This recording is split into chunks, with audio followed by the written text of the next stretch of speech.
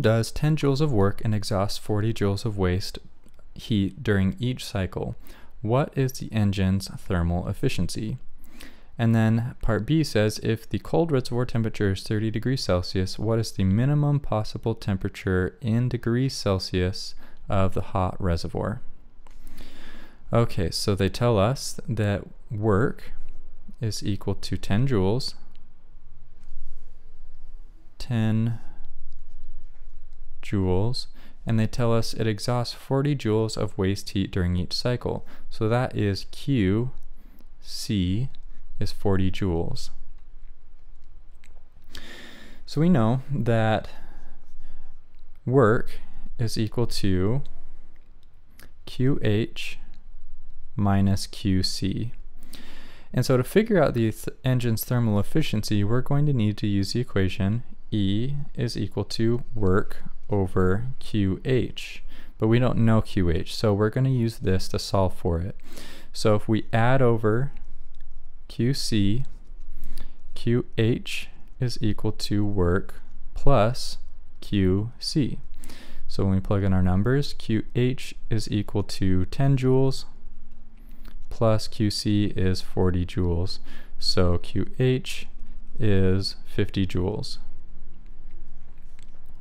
So now let's figure out the engine's efficiency. So E is equal to work, which they say is 10 joules, over QH, which we figured out is 50 joules. So that gives us 1 over 5, or 0.2, or an energy efficiency of 20%. Okay, so now let's go on to part B. So if the cold reservoir temperature is 30 degrees Celsius, what is the minimum possible temperature in degrees Celsius of the hot reservoir? So let's scroll down a little bit. What we're going to use is the theoretical maximum equation. So E max is equal to 1 minus TC over TH. So when we use this with the E max of the actual efficiency that we get, that will give us the minimum possible temperature of TH. So now we need to isolate TH in this case.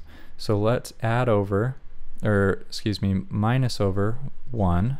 So E max, I'm just going to leave it as E, so E minus 1 is equal to a negative TC over TH. And now we are going to times both sides by TH.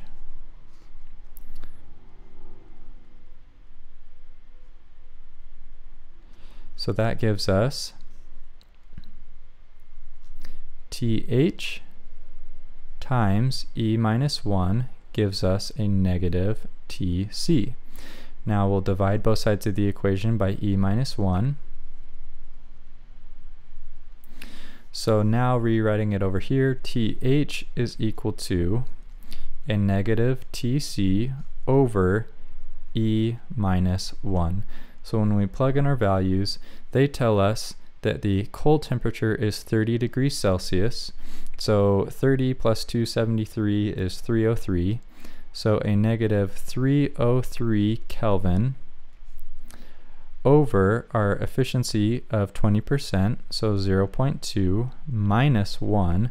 So now if you notice, we have a negative divided by a negative.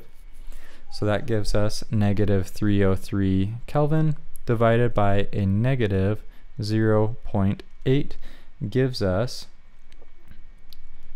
378.75 Kelvin. But they want it in degrees Celsius, so we'll minus 273 from that. So now the temperature, minimum possible temperature for the hot reservoir can be 105.75 degrees Celsius.